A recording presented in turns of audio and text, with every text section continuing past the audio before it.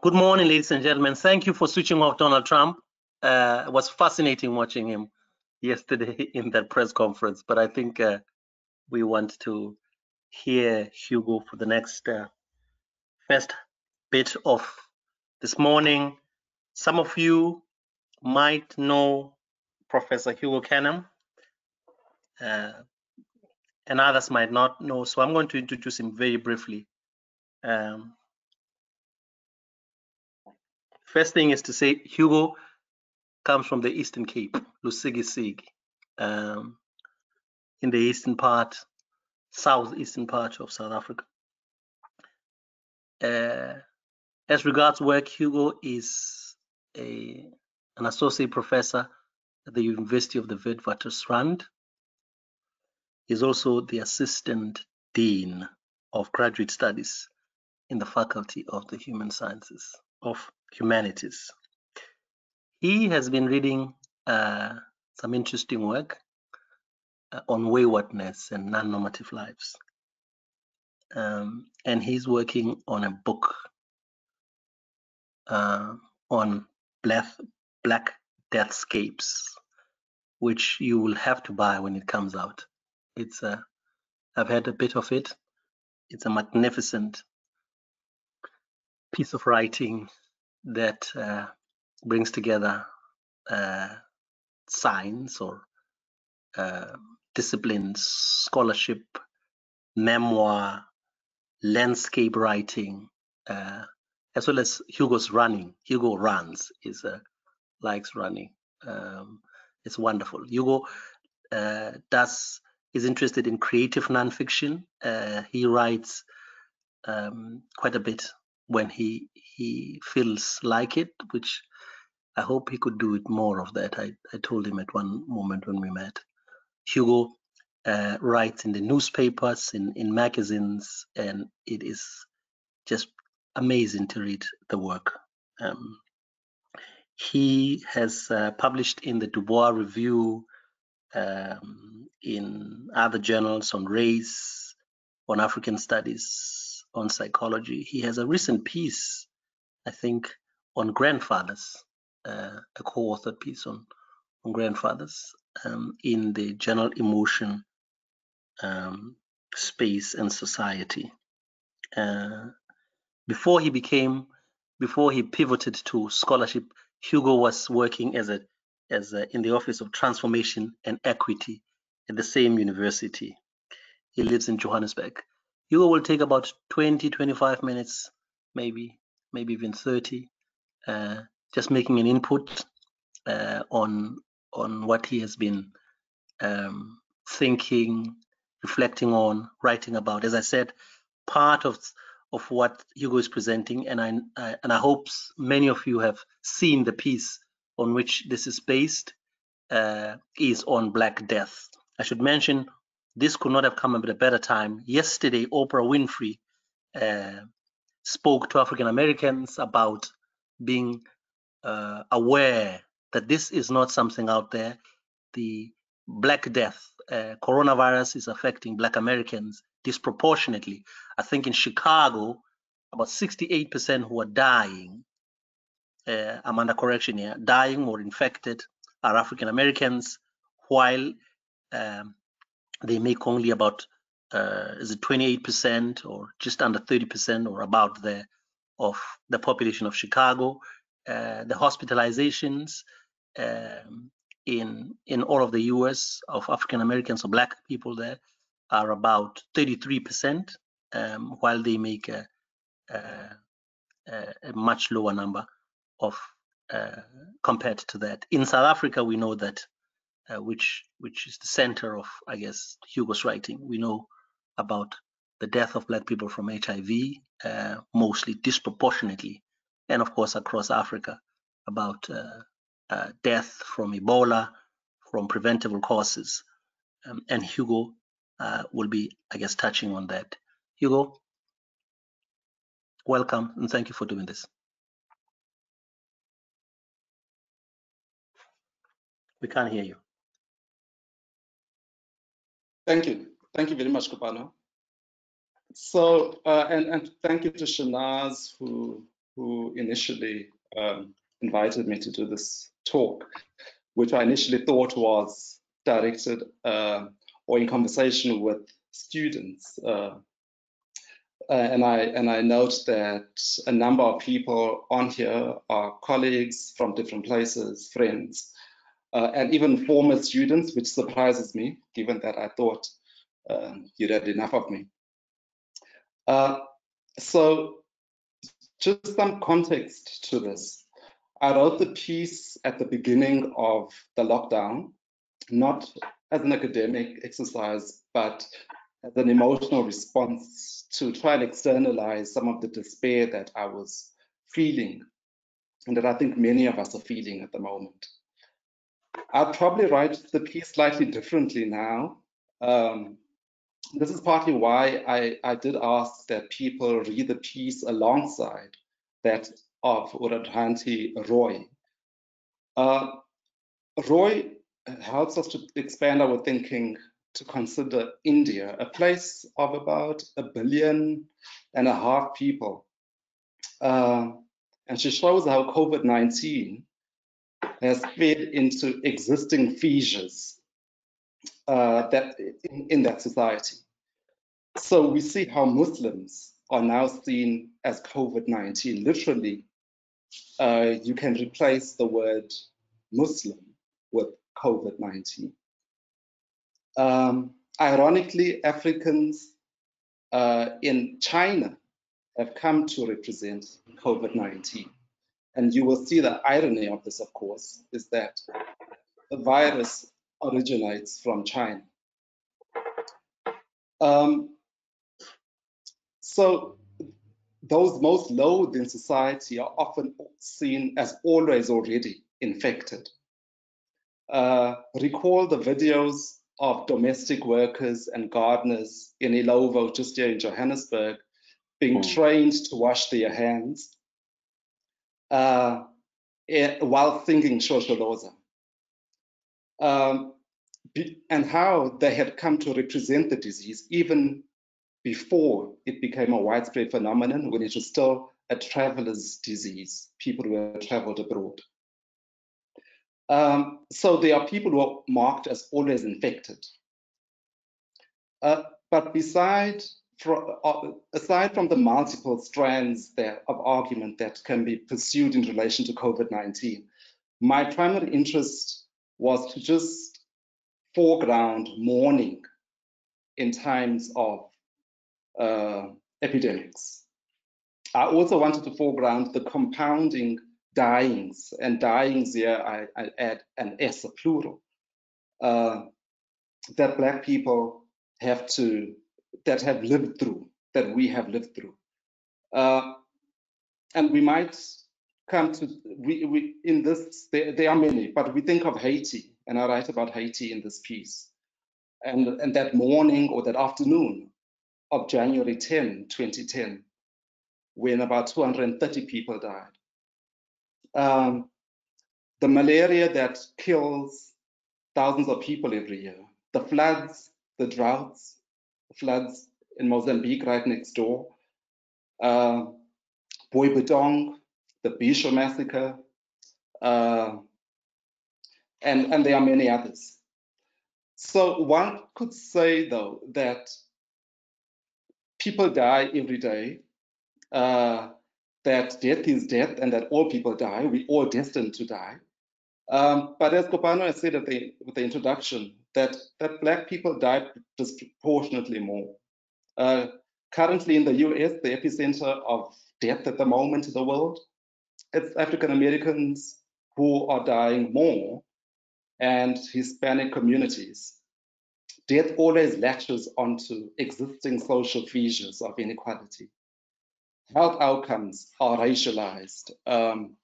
So we're not any more predisposed to die, but society is structured in a way that leads to more death. Epidemics are, of course, not new. In 1918, we had the influenza epidemic, or the Spanish flu that killed 300,000 people in South Africa. A song composed by Ruben Qaluza has the following verse. Ngonyaka ka-1918 saqedwa ukufa esikubiza ngokuthi kuyi-influenza. In 1918, we were finished and ravaged by a death called influenza.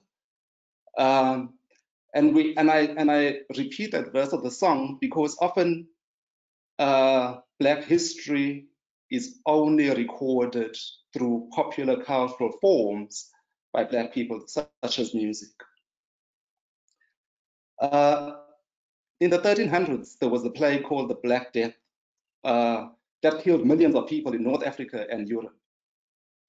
So besides the huge number of the dead, thinking about the influenza epidemic, Howard Phillips, the influenza epidemic of 1918, Howard Phillips introduced the term epidemic expediency. This refers to the acts that government authorities resort to as a cover for the things that they can't do during normal time. Epidemic expediency allowed the city of Cape Town to finally evict refugees from the Methodist Church. They couldn't evict them before this. Abahlali baseMjondolo has been waging a war for 2 decades with the city of Durban, eThekwini municipality, in Kennedy Road, Cato Manor. And government hasn't succeeded in evicting them. Those who have been evicted have been put in transient camps, which are supposed to be temporary camps, but become permanent camps. But epidemic expediency through the national disaster may allow government to finally evict them into shanty towns far away from centers of work and livelihood. So if we imagine people as already contagious, we can justify anything in the public interest. We see the disruption of funerals on social media and the denigration of the sacred, the rites that people perform at funerals, with the spilling of traditional beers, spilling of food in a time of great hunger. But my primary interest is in mourning, and I want to just move there now to think about this moment. Claudia Rankin states that the condition of Black life is that of mourning. It's quite a significant statement, and I know that it can be countered, and I'll come to that. So, in addition to the endless dying, we have to accommodate in our psyche. We have to accommodate mourning. So we have to give mourning a space in our lives in order to integrate it into our lives. But what happens when we have so much dying in our histories, right? Marikana, Sharpeville, Langa, the Bondo Revolt. And so just as an aside, I found myself sometimes, and this might be at the risk of exposure, crying when watching or reading reading books, or watching movies on the Rwanda genocide, where 1 million people were killed, or the movies on the American South, or movies of apartheid. Some of these predate me. Of course, I remember others, the Rwandan genocide, aspects of apartheid. But the emotional response that those events elicit are an indication that historical sedimented traumas are present today and can target you at unexpected moments. So this raises a few questions for me that I'm going to just raise now. How do we mourn our collective pasts? How do we mourn the millions lost to AIDS deaths from the dying epoch, right? Those of us who lived through the height of the AIDS deaths that people estimate to run into almost 300,000 or more. are significant deaths.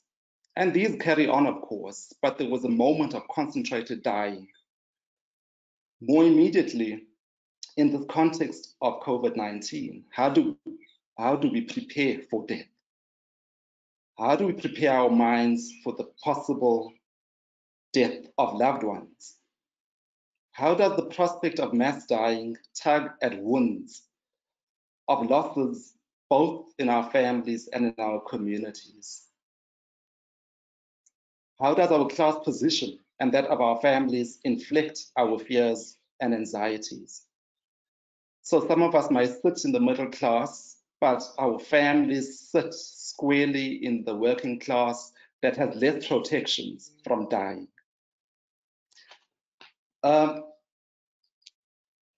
So while death is a real prospect for most of us here, it is potentially more real for others for whom physical distancing remains impossible. Just yesterday, watching the news, I saw a group of people in Alexandria, which is a few kilometers from where I live, waiting for an NGO to bring food because they had promised to bring more this week. And the proximity and the shouting, and journalists were asking, are you not afraid of COVID-19? And they said, we are not afraid of COVID-19, we want food now. So the calculations that we make in relation to dying are made from very particular positions which are classed and racialized and gendered as well. So how does class and geography inflect our relationship to dying? How does race link us historically to death? What happens when our grieving is disrupted in the context of pandemics?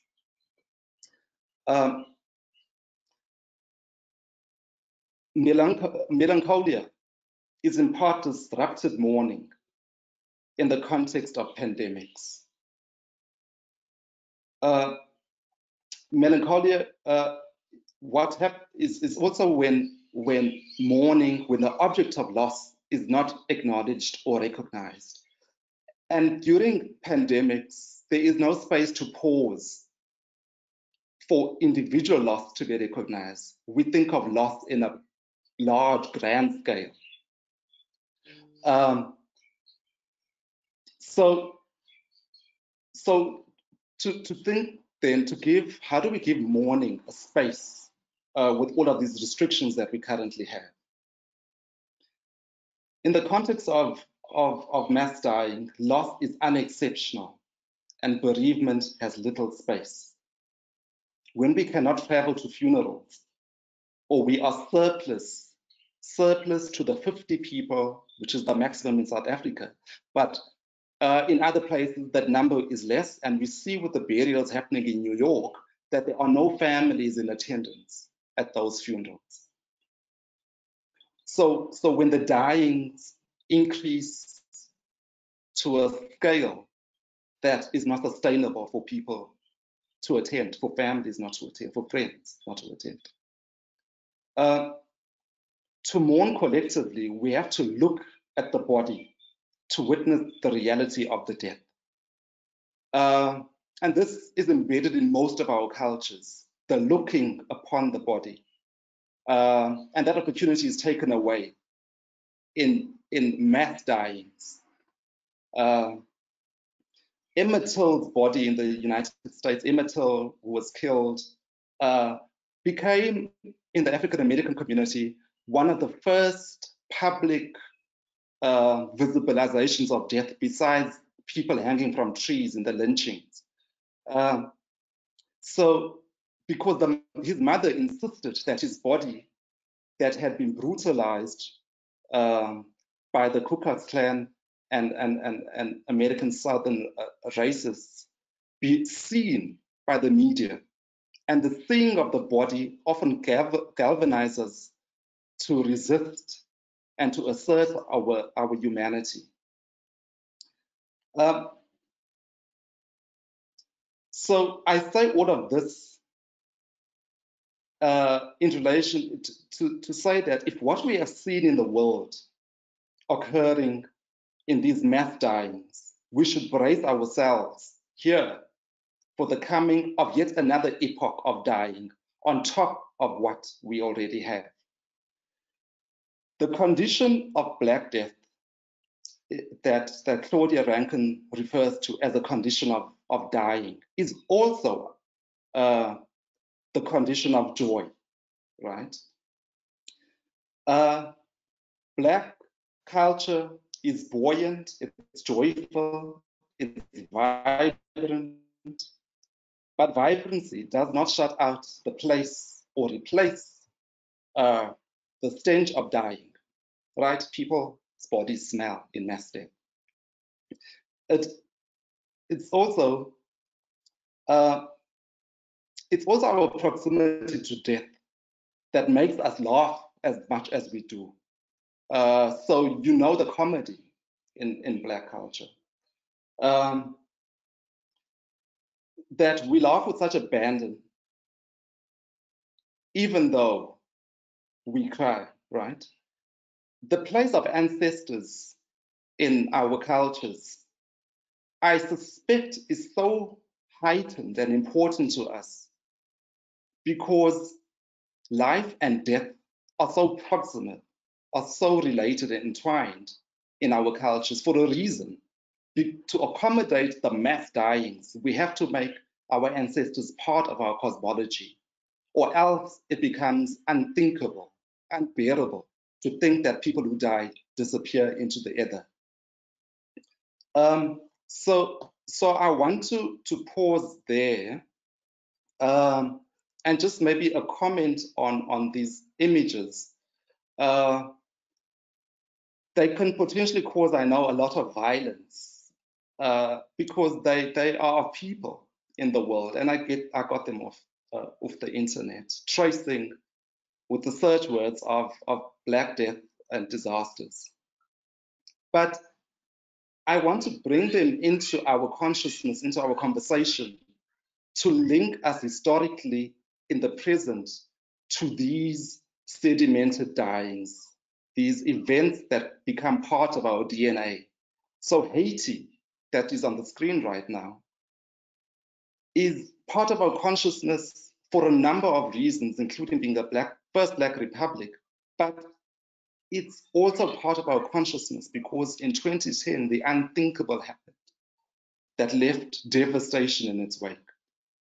And I left out images that show how trucks that carry garbage and that carry gravel had to carry bodies in mass and just dump them into landfill in order to quickly dispose of bodies that were rotting in huge numbers.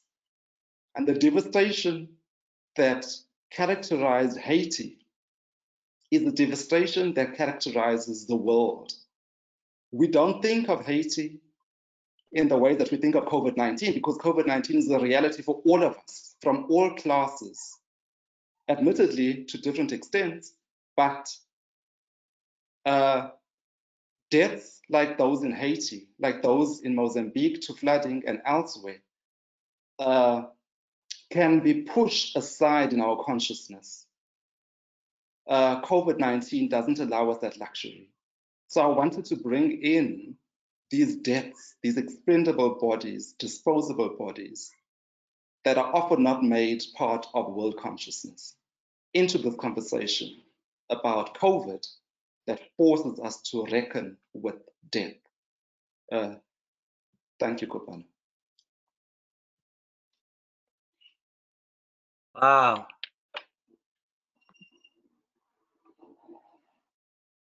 Wow. Thank you, Hugo. I think you have done some work subsequent to writing that piece, which was, as you say, came out of your own despair. And thank you for that. Really appreciate it.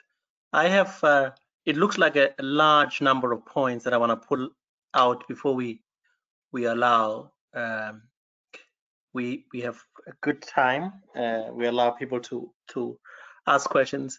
We discussed with Hugo yesterday folk that what Hugo will try to answer and respond to some of the questions and comments. But of course, you can put the questions to all of us, the 80 or so of us who are here, and we will direct it through me. If Hugo says, "Well, I've answered this," but anybody wants to come in there. I have 8 points. They look like a lot, but actually they are just one sentence that I want to draw out. So bear with me. I just figured out something, Hugo, in your presentation. I've known a little bit about this. My first point is that Hugo is trying to connect Black people here in South Africa with Black people all around the world. That's it. This is why you like. Is it Howard or Harvard? Howard, both of them actually. That's why you like spending time over there and the Dubois people. And one of the things that I never quite clicked, it just clicked while you're presenting, you are making space for Black studies in South African psychology. And I'm wondering why you don't do it with much more energetically, much more forcefully. There are exactly 2 papers in South Africa, 2 papers on black psychology, by the way.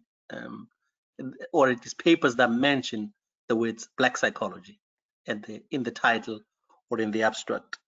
And one of them is your colleague and your dean, your close person to you there. So Hugo is making space for Black studies in South African psychology and South African psychology in global Black studies. It just struck me that as part of this connecting Haiti, Africans in China, malaria, Mozambique, of course, all around the world. And thank you for that, Hugo. Second, the point has become clear. I referred to Oprah Winfrey earlier on, and some of people have been saying this, like Ntsiki Mazwai, who's a poet, has said this. But death latches to inequality. It does. It's always been doing this. As a matter of fact, Black lives are situated in this historical inequality of around colonial difference, where Black people are the below of the world. Third point, thank you for the word epidemic expediency. You're saying that allows governments to carry out certain acts against the people. And this is what happened in Cape Town a few days ago. But it happens all over the world. And you mentioned Abahlali Besemjondolo, which is an advocacy, an activist group that's been championing and fighting for the rights of people in informal settlement. Fourth point and the fifth point go together, that you reference that line, the condition of Black life is mourning. But you also connect, you says, but that also doesn't mean there's no joy in Black life. Black life is joy. I have been hearing this a bit from Francis at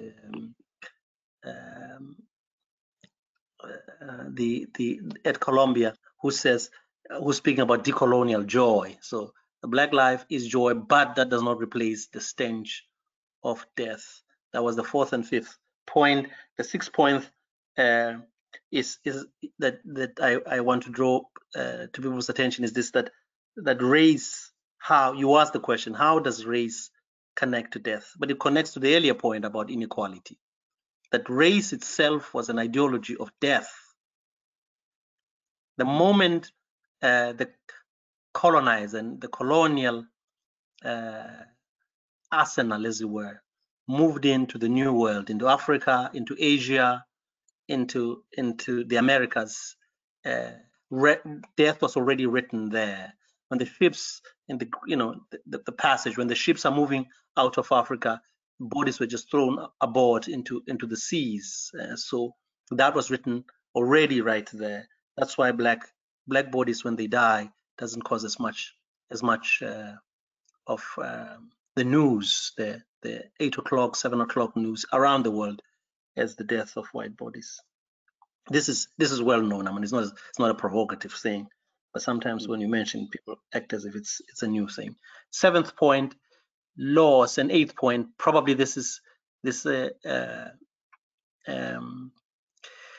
is such an important point that you brought to our attention, that loss in these times is unexceptional. What you're saying also is that the individual does not matter. At the African American, the Museum of Culture and History in Washington, D.C., I was struck a few years back when I went over. I was always wanting to see the building itself, but also the how that was put together. They have a you might miss it. It's a grave during again what you might as well call a pandemic. A letter from a father, just one little note, just mourning the death of his child, and that struck me incredibly, particularly around Black Death. That indeed, because we are made to be used to death so much, we don't take time to mourn. That was the seventh point. The last point that connects to that is how do we process this death if we can't mourn? And thank you, Hugo, for the pictures and for a wonderful, provocative food for that food for thought. We're open for questions, for comments, folk.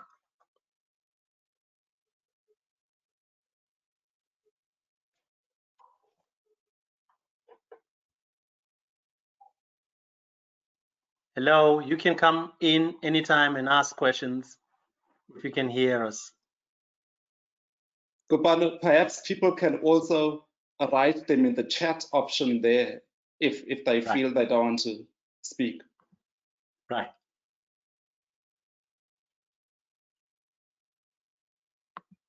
Okay. Hi, can you hear me? Yes, we can hear you clearly. Okay, it's Tenji Mewa here. I'm sorry I joined late. I had a meeting before this and had to rush here, and technology played games on me. Thank you for this. I really appreciate it.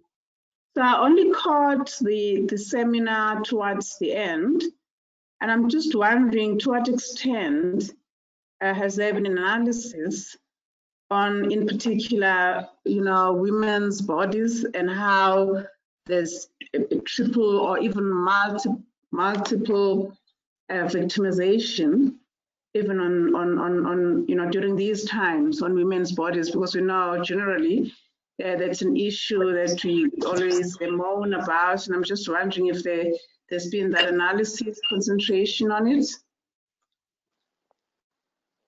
Thank you, Tenji. Hugo, you want to respond to that? Sure. Thanks very much, Tenji.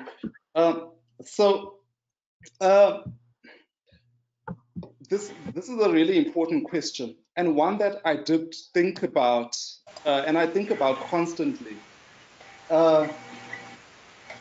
So women's bodies get very easily written out, and it's important, I think, and part of your intervention, I think, is that we always hold the intersectionalities in tension, because Black bodies are never just Black bodies. They are always gendered and classed simultaneously. And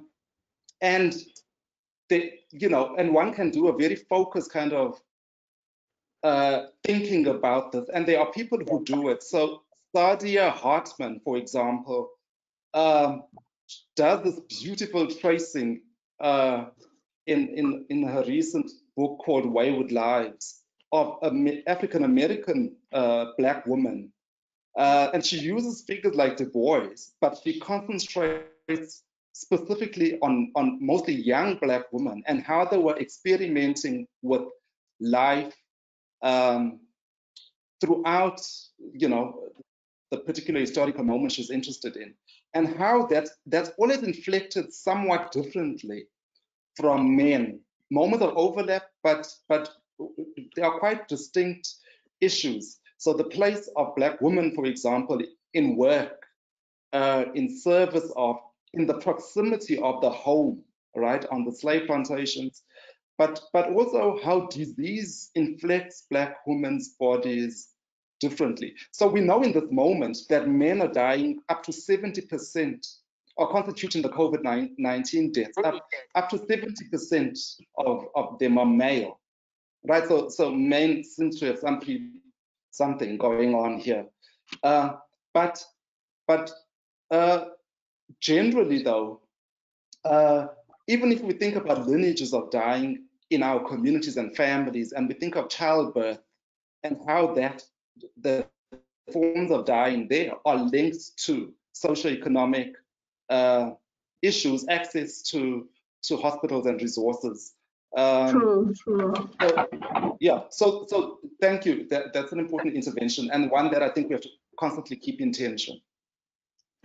Can I just make a quick one, Tenji? I know that today or tomorrow, you might have seen this, the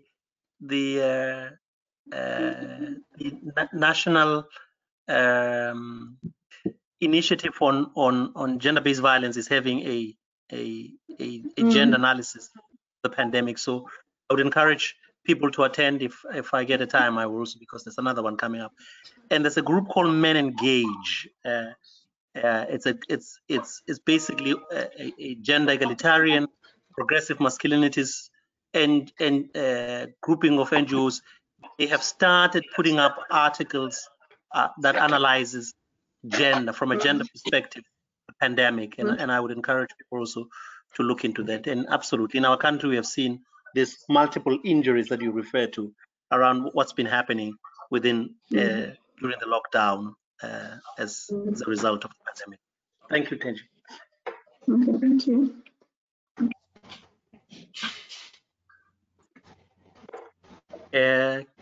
Anyone else with the comment and a question and reflection? You know, I'm sorry to hog the space. At the time that I joined, while at some point I could not hear, was battling with my many speakers here, I saw a pictorial of the Rwandanese genocide. I mean, what was the point about that? Were you drawing correlations? And, you know, because I have recently thought about, much as we having such a sad situation where so many people's lives have been lost, but the concentration, possibly because the entire world is involved in this, and the concern and the efforts are relative to the 1994 one, or prior to that, the Rwandanese one, is just comparing the two makes one to want to raise one's hand and have a huge gripe around how even racial and spatial inequalities tend to be highlighted in how we deal with not just the pandemic, but the bodies that are dead.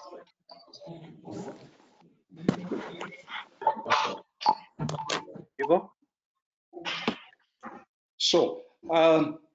So I'm not entirely clear about the last part of the question, but just to maybe say part of the point of the slideshow, and in fact the talk, is to connect Black dyings as a kind of transnational phenomenon, a global phenomenon that is not that does not, of course, exceptionalize the small spaces that we live in, but that sees them as connected, and this idea of global Blackness that's important to me. So partly, I mean, Rwanda for me is very important, and I've been into those mass graves, and what they do is show us. There's a lot of background. How every day. Yeah, we have a lot of feedback. Could people not talk and just mute their mics? Hello. mute your speaker, please.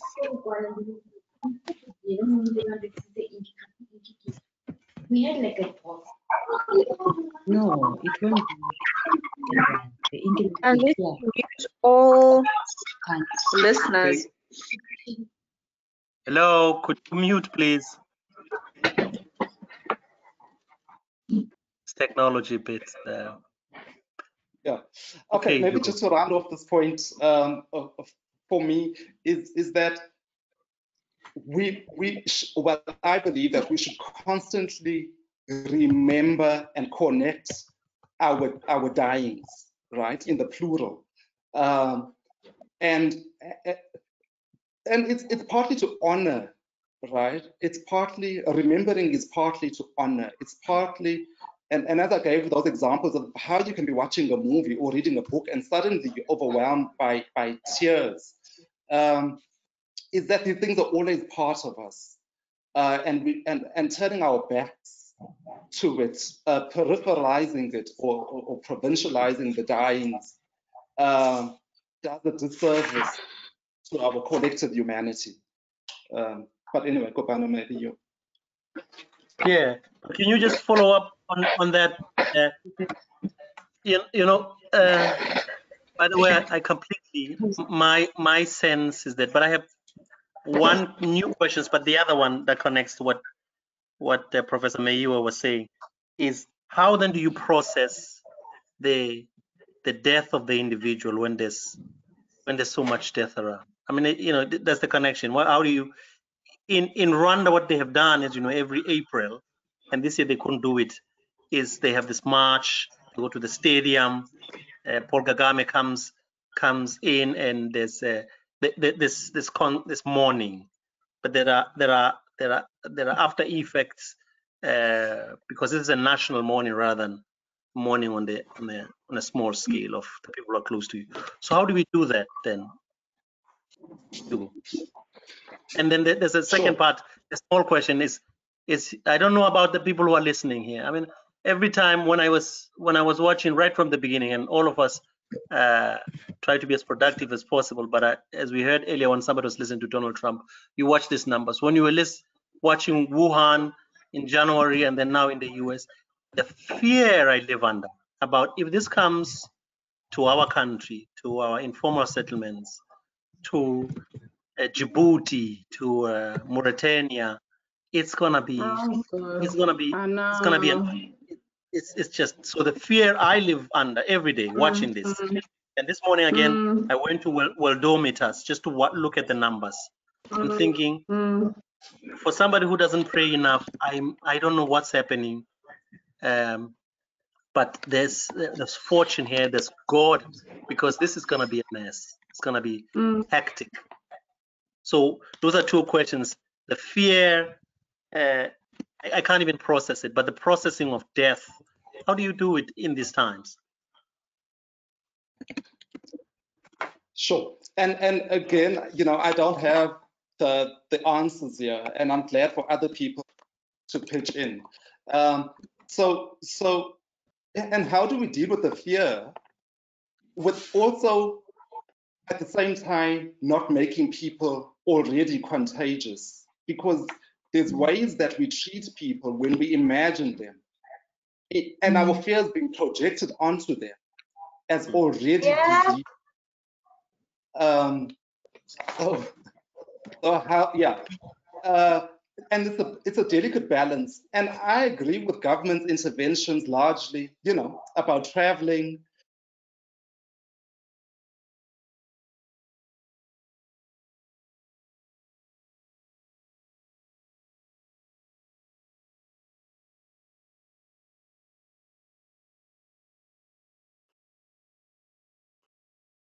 We couldn't hear you there, Hugo, a little bit. Right, sorry, I got muted.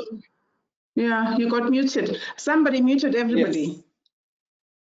Okay. Okay. So while I agree with the interventions that are happening, the danger of the interventions is exactly the thing about individual mourning becomes is made impossible in the moment, right? So we can't attend our families. We become surplus numbers, our family funerals. And that does something to, so we can, after this is done, maybe we'll have a collective day of mourning, right? But that doesn't resolve the issue of the mourning that usually happens in the moment. And it's the tension we've got to live with in this time. As to how families in Rwanda, for example, might honor individuals, and I don't think the Kagame government possibly, I think the national mourning thing that they do has a space and it's quite productive, but I do wish that there was an emphasis on family, on villages doing their own ceremonies, rememberings within families that does not get consumed by national mourning. It's something we've got to sit through. Oh, that's wonderful. Thank you, Hugo, so much for that. Can I just make a suggestion while you're at it? The Psychological Society of South Africa is asking people to do podcasts for 5 minutes. It just struck me that this would be such a productive podcast if we were to do it. Shanaz, the incoming president, is here as well, about the space, a kind of a verbalized letter to the government. We have to find a space now, later, if not now, for people to mourn. We have to do that. I'm feeling a little emotional right now. You're quite right. I mean, once again, the fear I have, my people, my clan, my mother lives in Johannesburg. At the moment, and she's, she's old, so the fear that she could, and she has underlying illnesses already, that I couldn't travel as the only child to travel to her if she was to pass because of this. It is just terrifying. So I think all of people who are listening some of you might have that feeling as well, that you might because there was no plane, I have to drive, I have to find a way to get there. So that fear, but also the space then later to mourn, even if you had gone with you've been there with 10, 20, less than 50 people. I think it would be great for you to think about doing a short piece, a podcast on this space to mourn later, if not now. I'm putting you on the spot today. I know. Sorry. I know, and I'm not a psychologist. So also mass graves, right? This idea, and when there's mass dying, mass graves become inevitable. And mass graves are counter to the ways in which many of our communities bury their people, and where the grave is located. So the picture on the screen right now is close to where I live, and a grave is usually next to the homestead. It's usually brought into the cosmological kind of life of the family. It's a place you walk to. It's a place that becomes part of your everyday consciousness. And when that opportunity is taken away in these moments, what does that do to the ways in which villages see themselves and families see themselves in relation to their ancestors? That connection is disrupted by moments of pandemics. And there's no solution, but it's acknowledging what these moments do to our lives. Yes, thank you. We have about 5 minutes to go. Any more comments? Thank you again, Hugo. Any questions? Any reflections are welcome. It's not a question, Kopano. It's just from what Hugo's saying.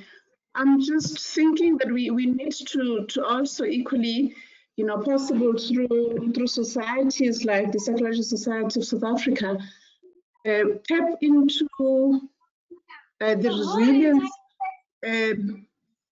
Is somebody in the back saying something? Yeah. Okay. Just go ahead. Just about the local knowledges which may be indigenous or contemporary, as well as resilience banks that the Black person has often in his community in terms of dealing with these things. Much as this is global, we tend to be looking too far and for answers from structures that are not structures that we used to, and not structures of internal, intra, personal, local structures that have made the Black person to be this resilient. So without saying, I'm expecting Hugo to respond to this, but just it's a thought that's coming to my mind that we have these banks of knowledges and ways of dealing with such circumstances that I'm just wondering how often do we, if ever, go to such in instances where we have such a pandemic that goes beyond just the local. Yeah. There was a second comment in the background from someone else. Yeah. Okay, I had somebody wanting to say something. We have about 3 minutes to go. Any? Hello? Hi. Hi. I'm not sure Here. Yeah. I thought. There's two of you, but just go ahead. Whoever wants to start.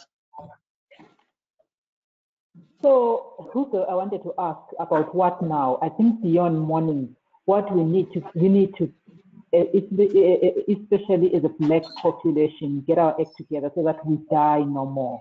I acknowledge the urgency around making sure that our journey is really part of human progress in mourning, in according us opportunities to grieve and to mourn. We acknowledge that, but we know that our mourning mainly is through the structural problems that we inherited for centuries. Surely we need to turn this centuries-old flag around, and indeed the Black Death, literally. I think we need to know wherever we are assigned as Black people that we are deployed, one, to stop the Black Death, because it can be stopped. Number two, to reconfigure structural inequalities that would bear a different foundation than the one that we have, and to start moving forward to not only survive but thrive as a people. Because for a long time we are going to be mourning that we are dying. But what is it that we should be doing as a people to avoid more Black death? And for me, the essence of this cry around mourning and being afforded grief is, when are we going to stop grieving? I know in an epidemic we'll stop grieving, but largely the structural issues that we spoke about earlier, why are we dying of malaria more? Why maternal mortality more? Why everything that is Black and death is more upon us is because of these structural issues. So what next, Hugo? Any thoughts about what we should be doing to avoid mourning more? Okay, can you get your name? It sounds like a voice I know, but who's this? If you don't want to, Samu. Hi, Sam. Hugo, go ahead, please. That's Samuel. There was another question, Kobana. I'm aware of the time. Could we just take it as well? Yes. Can we take the other question that was? I don't really have a question. I don't really have a question. I have a comment. I'm just want to make sure you can hear me. Yes, yeah. Okay. I just want to say thank you. This really, there was traction within my own despair. I currently work as a psychologist, usually in community mental health, but I've been redeployed into psychiatry because the psychiatrists and medical personnel are working elsewhere. I've ended up in psychogeriatrics, where there are about 82 old people from 60 all the way to about 100, and again, black bodies. And I was asked to give them a frailty score based on how frail they are, and the ability to then qualify for respiratory care. This filled me with such deep sorrow because it was expected to be a paper exercise. I then interviewed all 82 people, and just to pay homage, give honor to their lives, what this means. I also went to find out exactly what a COVID death would look like, and it's similar to drowning. And so just Hugo, having you talk through this, resonated deeply, and I found it to be cathartic and useful, because more than anything, I think the time of reflection is going to be so important as we move forward. Thank you so much for that. Thank you so much. Hugo, you want to close for us, please? Thank you. So one of the most frustrating things about these kinds of things, right, is that the solutions are often not forthcoming. And now I want to claim, being a psychologist, even after denouncing it,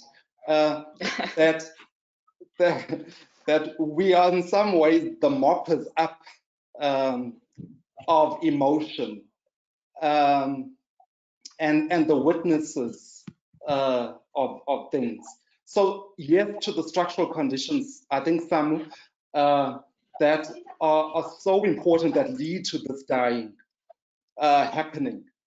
I've become so pessimistic about us being able to fundamentally reverse the issues that we face, because it's taken such a long time to put them in place. So I think of Haiti, and like, here's a struggling country, and then on top of it, an act of God, a natural disaster, just sets them back another century. And it's partly because it's when people have been uprooted from the very place that they were from through enslavement and put onto a place that, how do we undo that? But we, from our little corners, our solidarities, so a colleague that I was talking to last week with Shanaz in Palestine said that his community is dealing with this COVID-19 in a remarkable way, because they are so used to being attacked that this is just another attack for which their systems that they've put in place and their psyches that they've prepared is enabling them to deal with this. So in some ways, the resilience that I think Tenji was talking about in our communities, to be used to this devastation, does help us to integrate death into our lives. So, but to someone, I just want to say, yes, those among us that are committed to changing the world, we should insist on it and insist that Black death should not be our permanent condition. But at the same time, in moments like this, we have to make space for it. I think that last intervention about working with old people, right? Preparing old people and yourself for death. What does that look like? Because the reality is that it's likely. It was always likely because of time, but it's been brought forward possibly for many old people that we know and that we love. And how do we prepare for that? So just, I mean, I'm amazed that there's still 73 attendees online. To say thank you from my side. I appreciate us coming together to think about something that's not going to leave us happy, but hopefully leave us thinking and without resorting to denial, as difficult as that is. And thank you, Kopano, for the facilitation. I appreciate you all. Thank you. Stay well, stay healthy. Thank you, Shanaz. Hugo. Have a good day. Bye-bye.